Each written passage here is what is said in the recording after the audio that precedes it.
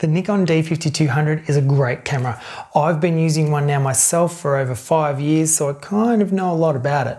In this video, I'm going to give you the highlights of my top 5 Nikon D5200 video tutorials here on YouTube, so don't go away.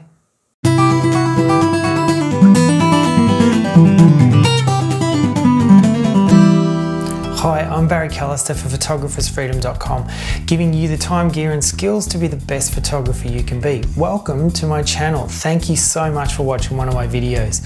My channel is all about photography tutorials, Lightroom and Photoshop tutorials, gear reviews and other photography related stuff. So if that sounds like something you're into, please hit subscribe and ding that notification bell. Now I've done more than a few Nikon D5200 tutorials here on my channel. So what I thought I would do with this video is show you the highlights from all of those. So during each highlight you will see the full version linked in the cards up above my head here, so you can go and watch the full version at any time if you like. And at the end of this video I'll also link to the playlist where you can watch all of these videos one after the other. So let's jump into it with video number 1. Do you want to learn how to manual focus on Nikon D5200? You have come to the right place. I'll show you how in just a minute. We'll do it through the viewfinder first and then using live view, because I think using live view using your screen is a lot better because the picture's larger and you can get a sharper focus. On the side of the lens here you've got this AM switch, that's autofocus to manual focus. So if you just click that to M, you're good to go. Look at your in-camera settings, so press your I button up here. Go down to your focus mode down there, and over here on the right hand side is manual focus, so just hit that if your lens hasn't got a focus switch on it like mine does. Get your focus point on the thing that you're trying to get in focus and turn the focus ring on your lens, and if you look at the numbers inside your viewfinder, to the left of the shutter speed is a little circle that will pop up.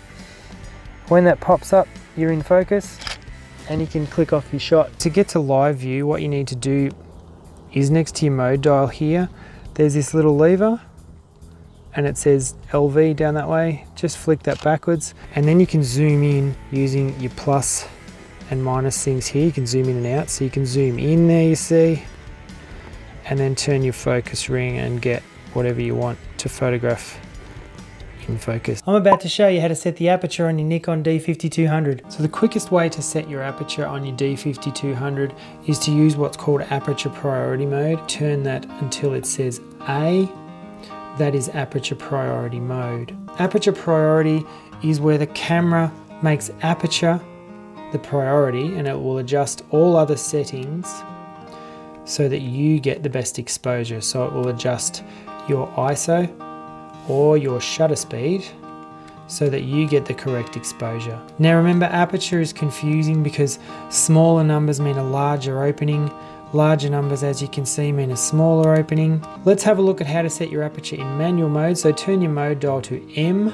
In order to adjust your aperture now, you need to find your exposure compensation button on the top, press that down and hold it, and then move your command dial up here to the right or the left. And this is where you'll have to watch your exposure meter here, your light meter, because now the camera's not in an auto mode or a semi-auto mode like aperture priority, so you need to adjust the exposure.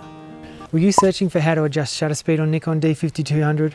Good, you've come to the right place. There's a couple of ways to do it. We can use either shutter priority mode or manual mode. Let's take a look at the settings that you need for shutter priority mode. Grab a hold of your mode dial up here and turn it to S. When I turn my command dial up here, the shutter speed changes.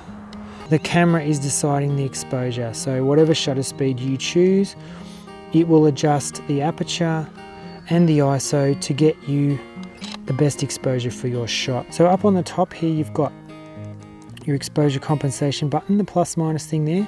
You'll see if you press that and hold it, an exposure compensation numbers come up there on your screen. So you just dial up your exposure compensation up here until you get the right shot. Alright, now let's take a look at how to do it in manual mode. Turn our mode dial to M, adjust our shutter speed in the same way. You just use the command dial. And you have to watch your exposure meter, your light meter here. Make sure that you're getting the correct exposure. And you can see The camera's telling me that a shutter speed of 1/60th of a second or thereabouts, 1/80th, is going to take a decent shot here. I'm quite happy with that. This video is about your Nikon D5200 camera settings and what to do with them when you finish shooting for the end of the day. What I'm about to tell you is going to be extremely useful. Don't go away. Now, when you're out taking photos all day long, your camera settings are going to change quite a lot, obviously, because you're photographing different things, the light's going to be changing, etc, etc. You might start out taking photos of birds, and then you might photograph some flowers. You might take a few awesome landscapes. Then you might end up at a lake. And at the end of the day, take an awesome sunset. The next morning, you're sitting at the breakfast table eating your breakfast and a bald eagle lands right outside the window. Oh my God. You run outside like a crazy person, fumble around with your camera, click off a few shots, and then you stand there triumphantly thinking you've got the wildlife shot of the year. When you check your photos on your camera, however, they're all black. What? Okay, so let's have a look at a way that we can stop that from happening. Now, at the end of every day, if I've been out shooting all day long, I will reset my camera settings to a default or a home base. What I will do generally is I will set my aperture to f8, my ISO to 400, and my shutter speed to 1/320th, 1/250th of a second. Those are my default settings there, my main ones. I also make sure that my white balance is reset back to daylight if I've changed it. With my focus mode too, I make sure that is reset to AFC because I use AFC quite a lot to take photos of stationary subjects as well. It's really good to do that, and then if they start moving, all of a sudden I'm set to get them as well. And make sure if you're using a lens like this Nikon 18-55 that's got a auto or manual focus switch on the side, make sure you reset that back to auto if you're doing your focus this way. So there you go. That is going to make sure that you possibly don't miss out on that wildlife shot of the year the next morning. So at the end of every day, reset your camera settings back to a default. Find one that suits you because you know what settings you generally use a lot of the time. Want to know how to record video with the Nikon D5200? Well, this video is all about the camera settings you'll need in order to do that. So the first thing you want to set is your video region. So hit your menu button up here on the left. Go to your setup menu with the little spanner icon. Go across here to video mode. Cross again and choose PAL or NTSC depending on where you are in the world. The next thing you want to set is your movie settings. So go up to your shooting menu, which is the little camera icon. Go across, select movie settings, go across with your selector. And here is where you set your frame size and your frame rate. Here I'm going to choose to shoot in 1920 by 1080 at 25 frames a second. So I just click the OK button there for that to select that. Down here you've got movie quality. You can select high or normal. Of course, I suggest you select high. The microphone here, this is where you set the level of your microphone sensitivity. So if you've got an external microphone, you want to turn the microphone to off, and then your manual sensitivity you can adjust up or down here, and you watch the levels down here at the bottom, and you want it to come to about -12 there. Down the bottom here we have manual movie settings on or off. I put that on because if you don't do that, the camera will choose the movie settings for you. Get yourself one of these. This is a white balance card. It's 50% grey on one side, white on the other. You take a photo with you holding this in the scene and then set the white balance within the camera, and I'll show you how to do that right now. You want to go into your menu by pushing the menu button. Find your shooting menu, which is the camera icon there. Go across and down to white balance. Scroll across there as well. Now down here at the bottom you'll find your preset manual. So you can either use measure or you can use a photo. So if you go across, you can select your image, and I've got me there holding the white card. I click OK, and you just say this image, click OK, and there you go, your white balance is set. The next thing you need to do is to have your camera in manual mode. So take a deep breath and turn that dial to M. To get a nice cinematic kind of motion blur to your footage, what you need to do is set your shutter speed to double your frame rate. So if you're filming at 25 frames a second, like I am here, set your shutter speed to 1/50th of a second. Choose the widest aperture that you possibly can.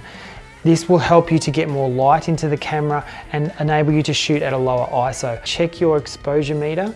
If you're overexposing, lower your ISO. If you're underexposing, you'll have to raise your ISO. Now, a quick tip about focusing when you're filming your video. I suggest you don't use autofocus, because what happens with the D5200 is it will focus hunt. I suggest setting it to manual focus and either using your focus ring or just leaving your camera stationary or moving your camera in and out yourself so you don't get that focus hunting problem. So I suggest not using autofocus.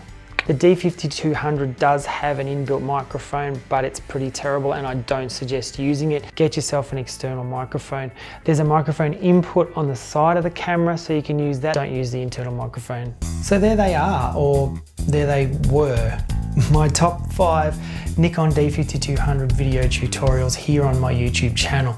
If you've enjoyed the highlights and you want to watch the full videos, I've linked up the playlist over here to my left, to your right. So if you want to watch all of those videos in their full version, go and have a look at that playlist. Now to the very important question that I wanted to ask you. What Nikon D5200 video tutorial would you like to see me do?